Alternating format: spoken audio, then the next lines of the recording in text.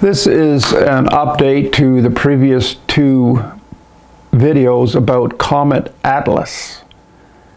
Another comet has appeared called Comet SWAN, and as Comet Atlas, which represented the chief of the fallen Nephilim, or the Titans, or fallen angels, and that's putting it in a simplified form. But anyways, as it falls, this new comet is rising. They actually cross one another in the sky. And so I wrote a post May 5th about Comet SWAN ascends gracefully as Titan Atlas falls. So this video is going to be a short summary of the main post. So if you want to know the details, you'll have to go to 1260d.com and look for the article called Comet SWAN Ascends Gracefully as Titan Atlas Falls, posted May 5th, 2020. Now I'm simply going to read a summary article about Comet SWAN, posted May 7th, and you see it there on the screen. Sign of the rising beast of Revelation 13, now seen in the heavens. The below two images summarize this important sign now occurring above your heads. Why is God displaying signs in heaven at this time? It's because of all the confusion on earth with all its conspiracies. People are eating from the tree of the knowledge of good and evil. That tree produces death. Eat from the tree of life. God is giving us something better to think about right now. Colossians 3:1-4. Since then you have been raised with Christ, set your hearts on things above, where Christ is seated at the right hand of God. Set your minds on things above, not on earthly things. For you died, and your life is now hidden with Christ in God. And when Christ, who is your life, appears, then you also will appear with him in glory. Now for the details, as I said, go to Comet SWAN Ascends Gracefully as Titan Atlas Falls, posted May 5th, 2020. This is simply a summary. And may this heavenly sign provoke you to search the scriptures about the ascension of Christ as it did me. So my hope is that as I explain here briefly the sign presently occurring in the heavens, that it will provoke you to think about the ascension, the resurrection, the ascension, and Pentecost, and these things from the scriptures, and get you into the scriptures.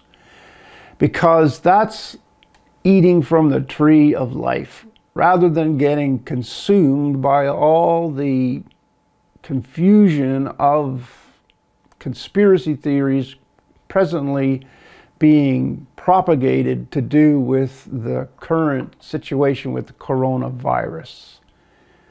Let's continue. A beast comes up from the sea. Now I am quoting Revelation 13, verses 1 and verse 3. The dragon stood on the shore. Actually, as I read this, every detail of these two verses is going to be found in the sign that's occurring in the heaven right now. So please pay attention. So I'm going to read these two verses slowly for that reason. From Revelation 13, just two verses, but the whole chapter is actually contained in this present sign displayed in the heavens. But these two verses are particularly obvious. The dragon stood on the shore of the sea. And I saw a beast coming out of the sea. It had 10 horns and 7 heads, with 10 crowns on its horns, and on each head a blasphemous name. One of the heads of the beast, I put bracket here just to make it clear, Atlas. Atlas, as I said, was the, according to the Book of Enoch and other passages and books and literature, Atlas was the head of the 7 titans who rebelled. And actually, a titan is simply a residue in the Greek mythology from the biblical fallen angels referred to in Genesis 6. Okay, so one of the heads of the beast seemed to have had a fatal wound. But the fatal wound had been healed. The whole world was filled with wonder and followed the beast. Well, Comet Atlas, on the very days that I posted the previous 2 videos about Comet Atlas, which was on the anniversary of Jesus riding into Jerusalem on a donkey, that comet broke up at that very time into 4 pieces. So we're going to look at that in this picture here in a second. And I'm actually just going to leave it for you to ponder. I'll read the headings, but you really do have to look at the picture, read those verses I just read out of Revelation 13, and it's pretty obvious that you can see that the imagery of Revelation 13 is contained in the heavens. We shouldn't be surprised. The previous chapters talking about there was a sign in the heaven and a woman giving birth to a son, right? And that clearly refers to, among other things, the constellation of the Virgin, Virgo, and so forth and so on. Okay, it's actually interesting. I hope this is not a side thing. I just happened to, this morning, it's May 9th right now as I'm doing this video, just happened to come across an article saying that Comet Atlas seems to be recovering from its fatal wound, at least temporarily. The comet is undergoing some sudden and unexpected flaring up. So that's interesting. I'm not sure where that's going to go, but actually, if you just give me a second, I'll just do a quick search for that and show you what I'm referring to. It might have bearing, it might not. Time will tell. Comets are quite unpredictable. But I do believe, since this is from the Lord, whatever happens will be part of what the sign is. There it is. See? Well, wow. Comet Atlas got brighter this week. It's just posted, well, on, as far as Google concerned, 2 hours ago. And so here we are.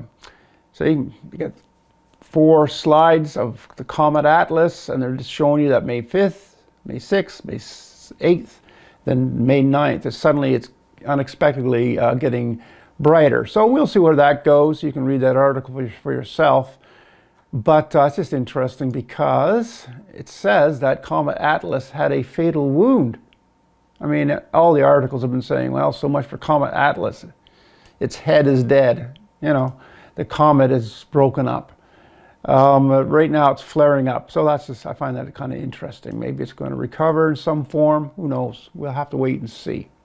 Okay, so now let's look at the main image on your screen. Now it's not too difficult to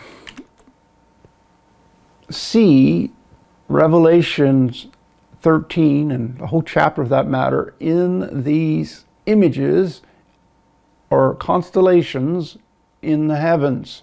Now this is what, these constellations are static, they're always there. And they were known at the time of John in the book of Revelation.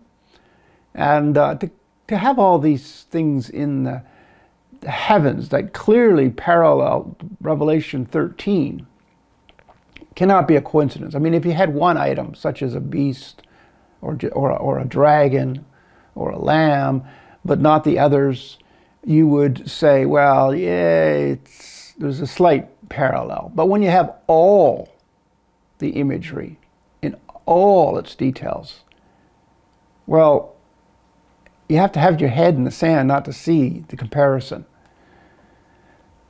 All right, so on April 4th, 2020, Nisan 10th, Comet Atlas broke into 4 tails, or 4 comets, that looked like 4 horns. So you see it right here. I got this enlargement below. It's broken up. This is my Starry Night software.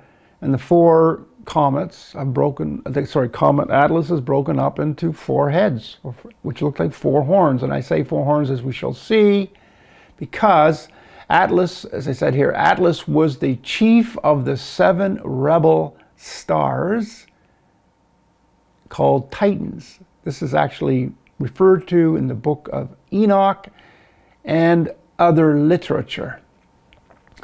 Atlas is also the 7th head star in Pleiades, who rides the beast. Now, I'm not going to take the time to explain this in this video. I said this is a summary, and that's all it is. You need to go to the main post, as said, and read it, explanations for yourselves. To those who are familiar with prophecy, especially constellations, it will be much more obvious to what I'm saying right now. But if not, you need to go to the post and read it for yourself. But this below here, that's the Pleiades, called the 7 sisters, 7 stars, and Atlas is going to swing by it with its 4 horn-like projections, and this will give a picture of Revelation chapter 13, verse 1, about the 7 heads and the 10 horns. Now it happens that the breakup of Comet Atlas, which I said happened the same days I put out the videos about Comet Atlas as representative of the fall of the devil. It just happens that at that same time Atlas broke up, and as I said in those videos, it was the date of the videos was Nisan 10th.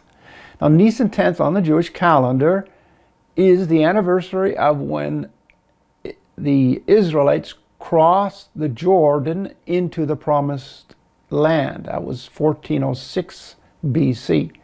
But it is also the anniversary of when Jesus rode into Jerusalem triumphantly riding on a donkey, and he was heralded as Israel's true king.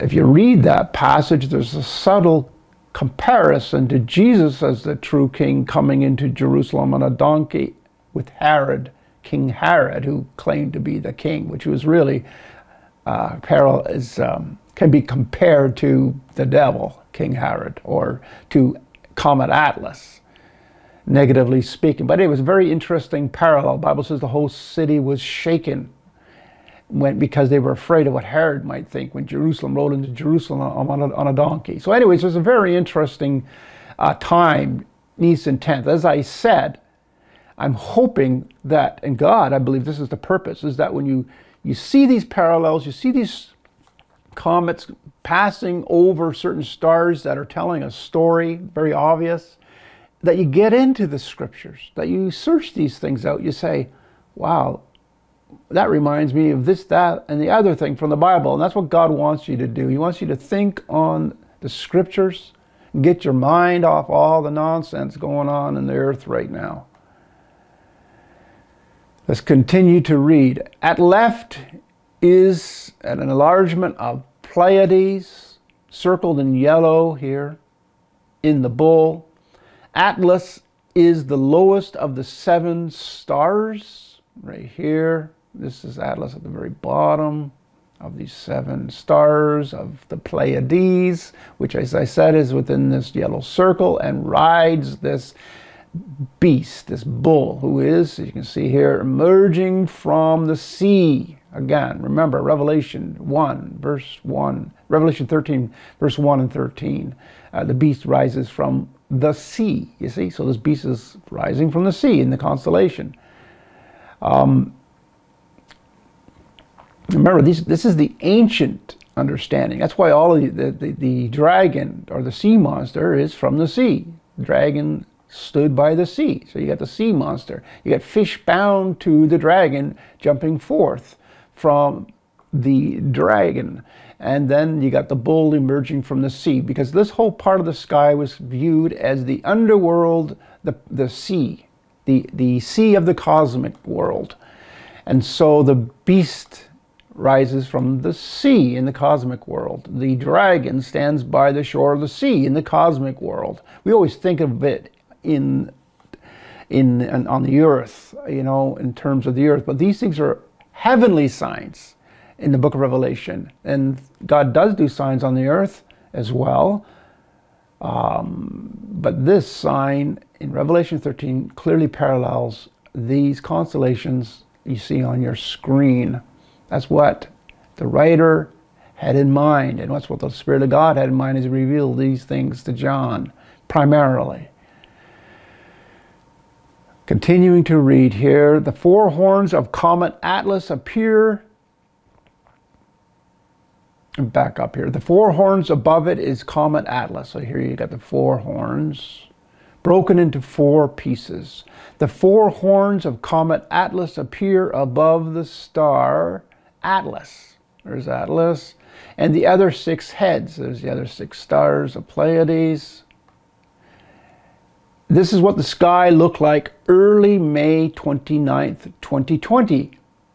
Right here. This little section in the yellow triangle.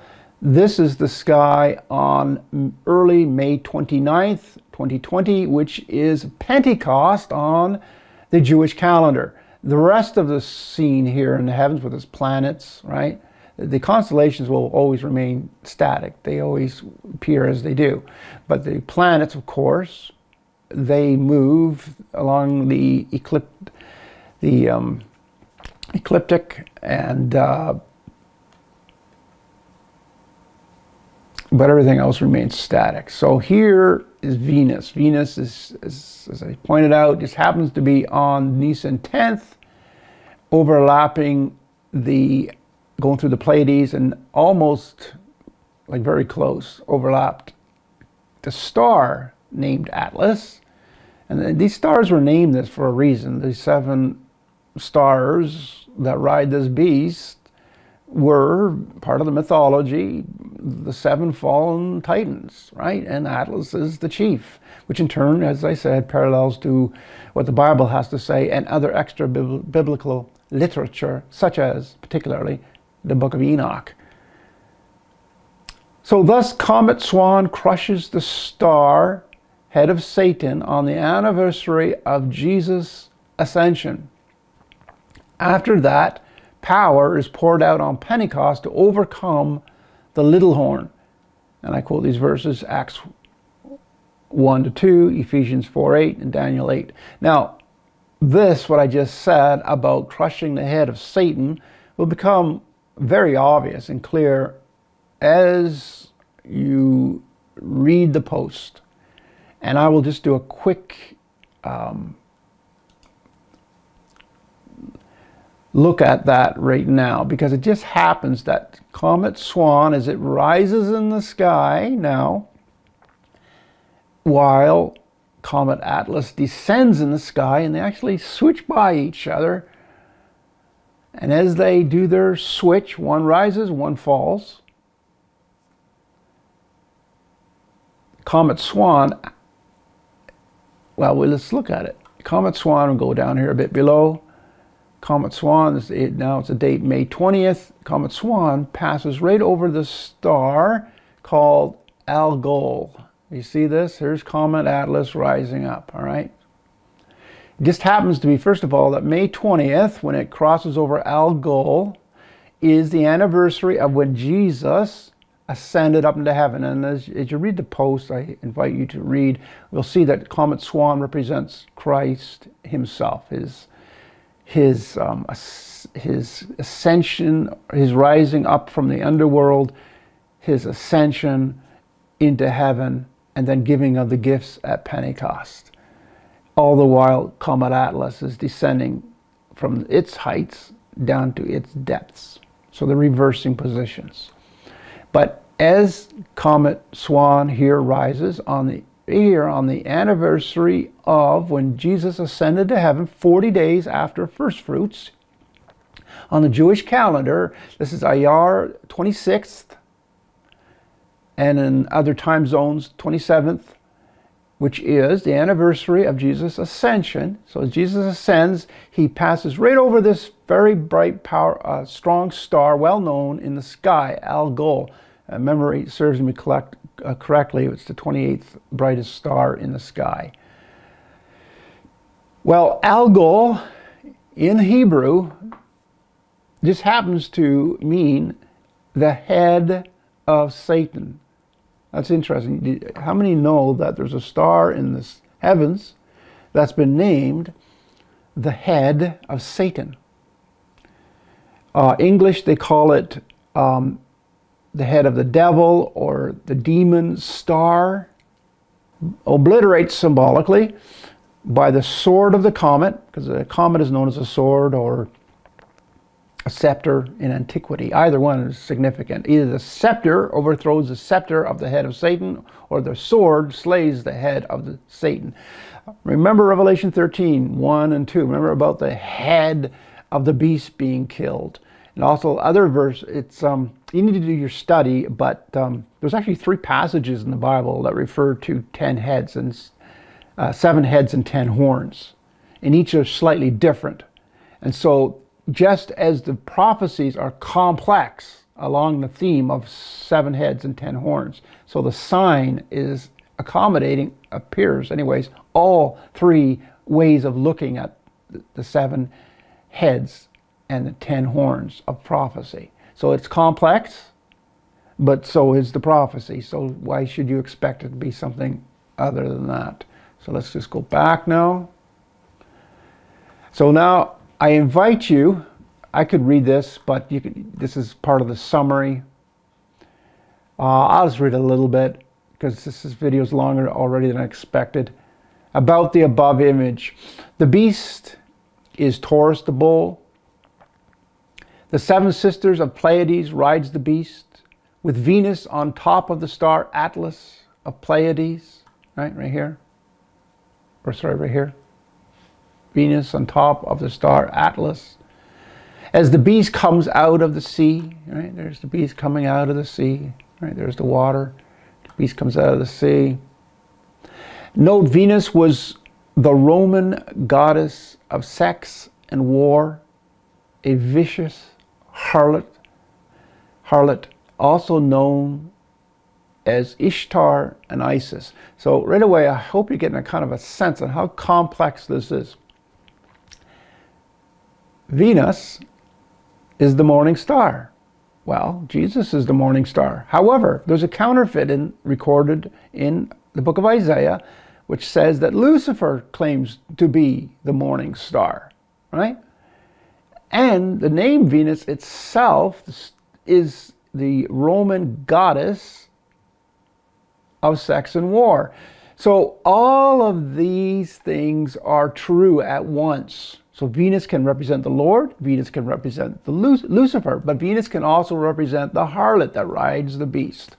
It's that complex, but as you read the scriptures are also complex. So it's agreeing with the scriptures is what I'm trying to say. We like things simple, neat, you know, and tidy, and put God in little boxes and our theology in little boxes. But the Bible says, let him who has wisdom calculate and discern and number and figure these things out. So it takes effort. As I've said before, lazy people need not apply.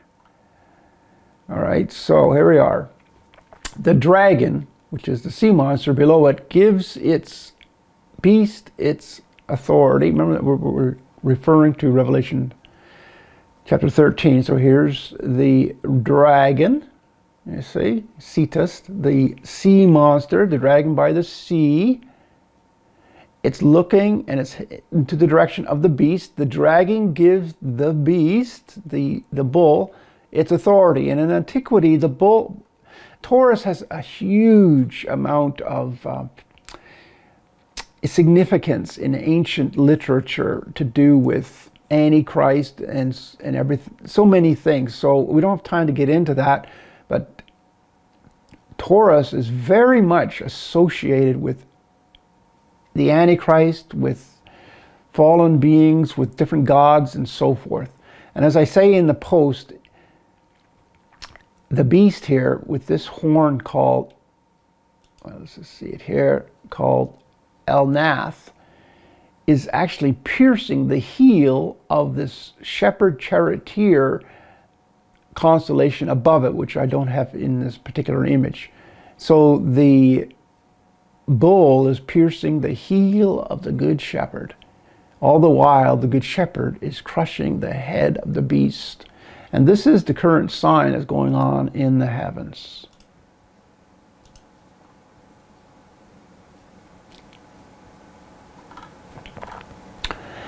The lamb-ram above the dragon, in this context, is the false prophet, as it says in Revelation 13:11-12, who has two horns like a lamb, but speaks like a dragon. Okay, so we always think, those who study this, that Aries, the lamb or the ram with the two horns, represents Jesus, and that is true. Actually, all these constellations can represent Jesus.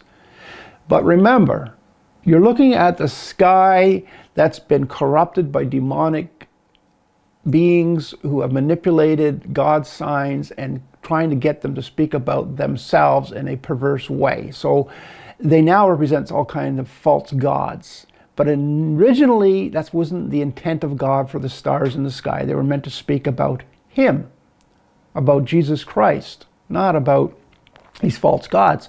But however, inasmuch as the counterfeit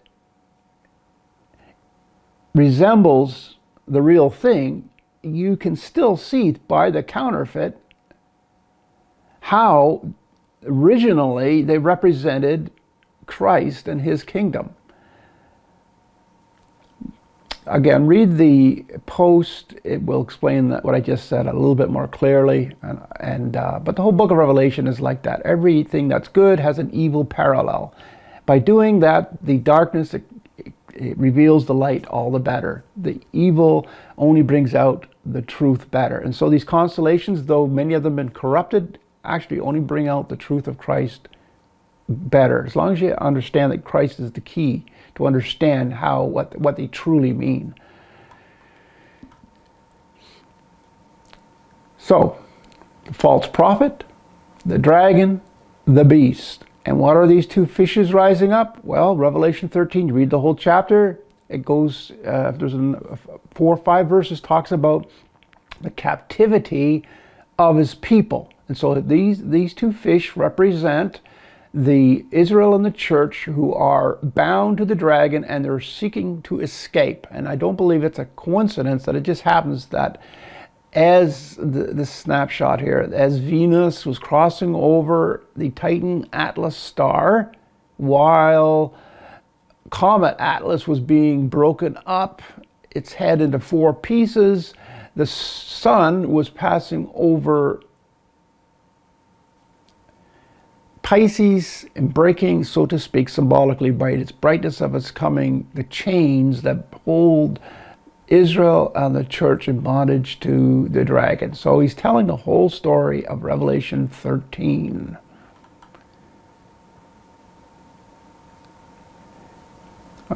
So I'm going to stop there, and I invite you, there's a whole lot more. I invite you to look at the post at 1260d.com. As said, it's called Comet SWAN Ascends Gracefully as Titan Atlas Falls.